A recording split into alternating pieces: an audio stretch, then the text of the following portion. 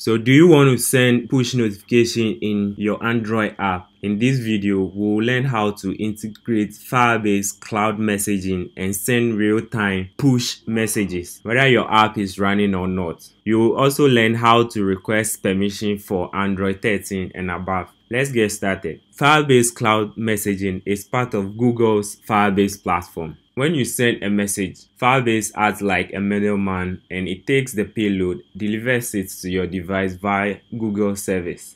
It allows you to reliably send messages at no cost. It works with all platforms that Firebase supports. So what do you use the cloud messaging for? You can use it to send messages that are useful in a variety of scenarios. For example, sending notifications to app users so they can engage in app content such as chat messages from friends. Secondly, you can also use it to sync app in the background, so it is always up to date when your user opens it. And WhatsApp uses this a lot. So let's see how we can implement it in our project. First, you need to connect your Android project to Firebase. And if you are not sure how to connect your app to Firebase, check my previous video where I covered step by step using the Firebase assistant. So open the Firebase assistant. From the Firebase assistant panel, look for cloud messaging and then click on set up Firebase cloud messaging. Click connect to Firebase. So this opens your default browser and takes you to the Firebase console. Create a new project. Continue.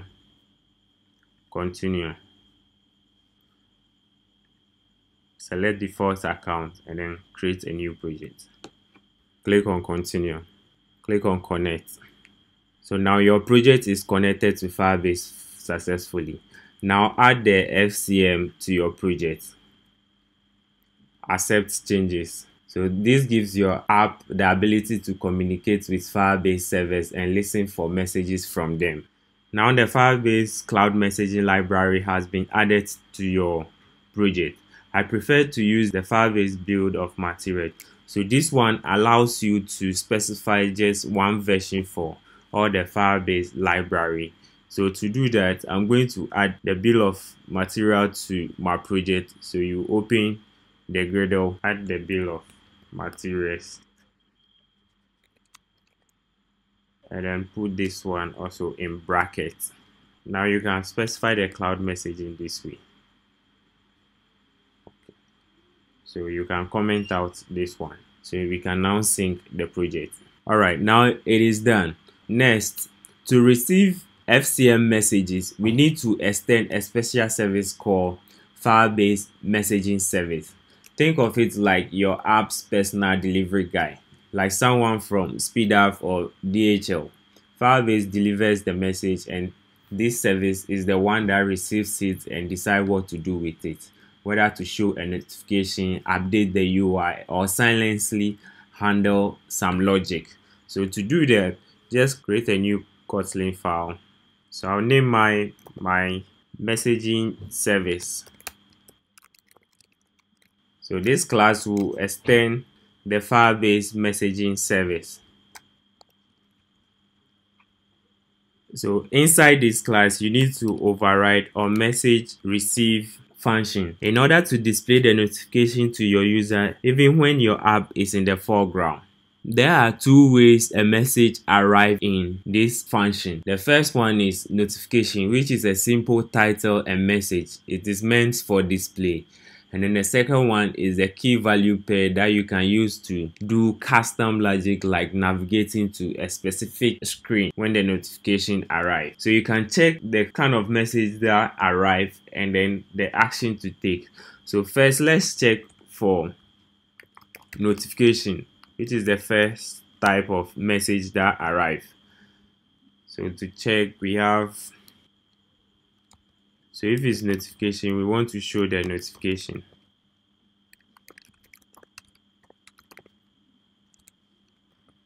So now let's check whether it contains data payload. So you want to handle the data message.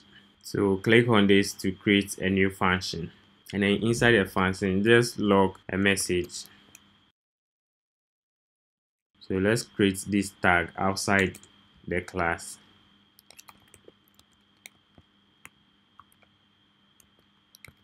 So now let's handle the notification.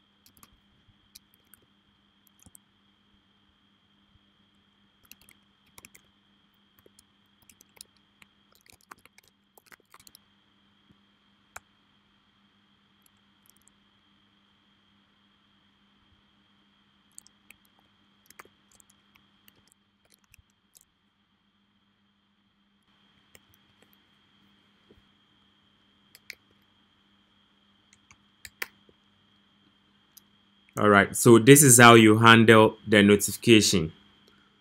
So this one allows the notification to show even when the app is running or not.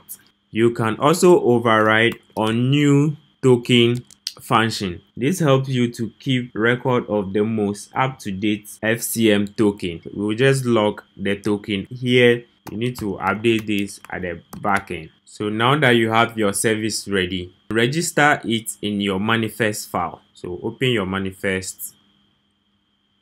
So come below the activity tag and then open a new tag called service tag.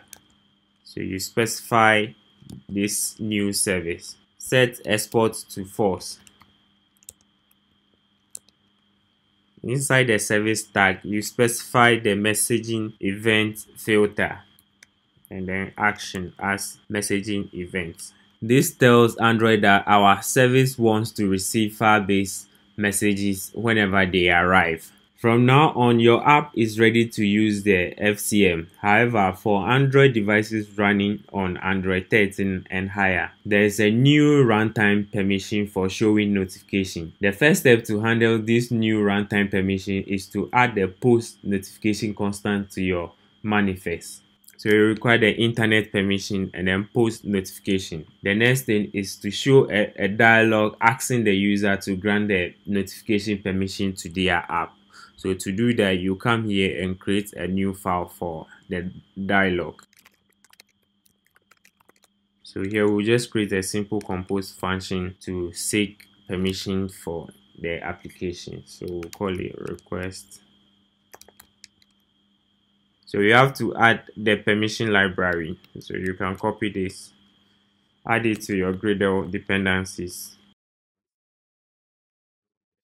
So now sync. Alright, so we use this to request for permission. Now let's go back to our main activity. To be able to send a text message to our device, first, we need to have access to the device token, as you need it to input information on your FCM dashboard. So to get your token, you create a new function and then call it there. So you can call a function called retrieve token and then click to create this function. So to retrieve the token, just call Firebase and then select the one with the KT, and then you call messaging, call token to get a token. So we just want to add a listener to ensure if the task is successful, then we log the token. So this function will retrieve the token for us to use in our console. Finally, let's apply the permission we've created. Let's modify the content of this greeting. So first of all, we just want to check if it is open dialog.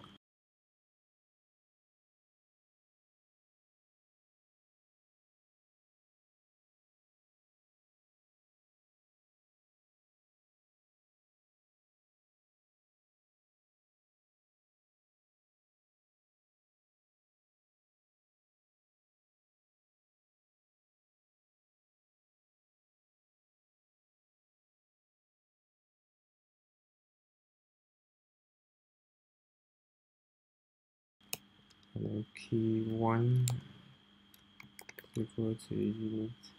So now if notification permission is granted, and then the view version,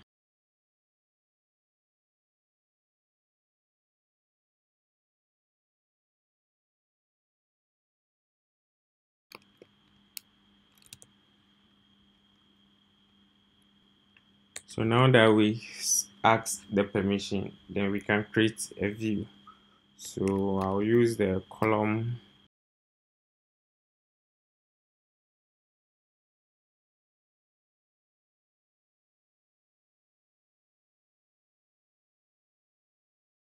so this will put the whole content in the center. Now that we have this, to test, first we have to run it and get our token. So click on run.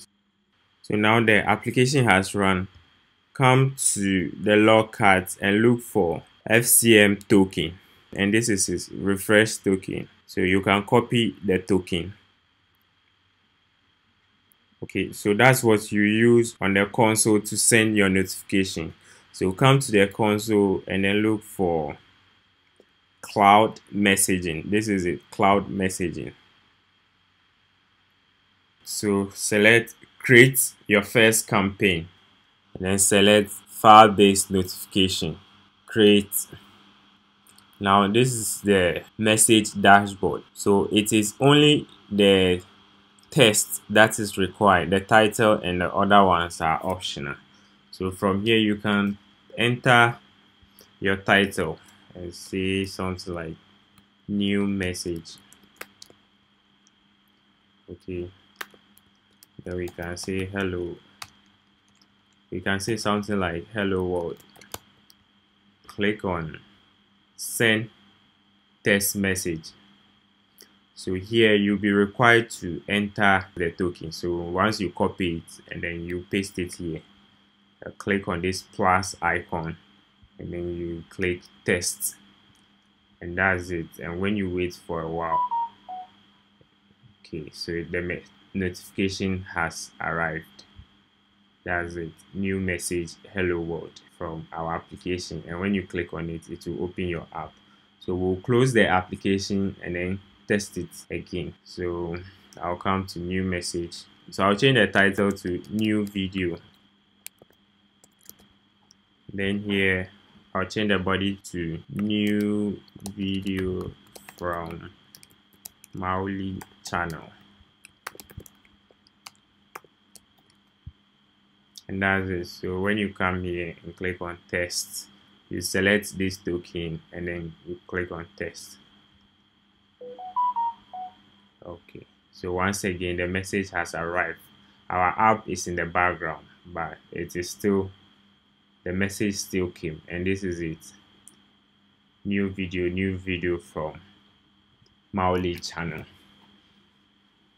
And that's it. You just added real-time push notification to your Jetpack Compose application with Firebase cloud messaging.